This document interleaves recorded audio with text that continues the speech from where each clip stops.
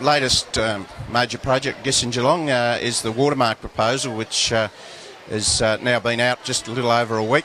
Watermark's a 15-storey building, which consists of retail, offices, serviced apartments and owned apartments. It's going to be a fantastic thing for Geelong. The development of the Western Wedge has been mooted for some time now, and we're finally getting to the stage where we can see some action, and having the watermark now as one of the first buildings to be approved in the area is really great. And I must say, just from I guess from a personal point of view, it's very pleasing to see such a good quality building coming up there as well, and it's ticked all the boxes under the new planning scheme, and we're very pleased that we've finally made a start in the Western Wedge.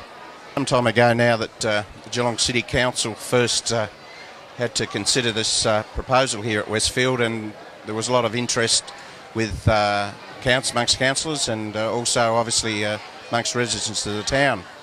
But I think over the past 18 months or so, it's proved now with the conclusion that I think it's been a great project for Geelong, and we're certainly looking forward now, I think, to the benefits of it.